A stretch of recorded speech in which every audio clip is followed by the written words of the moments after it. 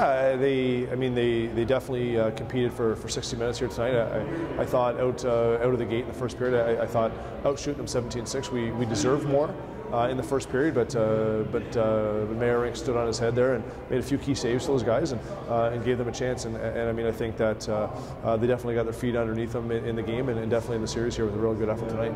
Well, I'm playing on such a great team, and all the boys are supporting me here, and makes my job easy when I'm playing with such great players. So yeah, I just play my game and ended up helping the team win. I mean, we didn't give ourselves any opportunity to get some breathing room, and we were always kind of playing catch up or what have you.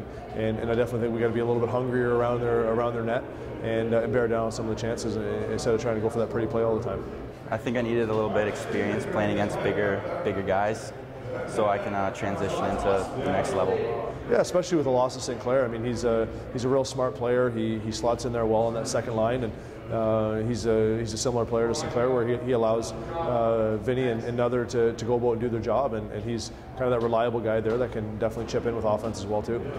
Well, I was just coming down the wing, and I saw Vinogradov coming back door, and I didn't think I had the passing option, so I just shot it short side.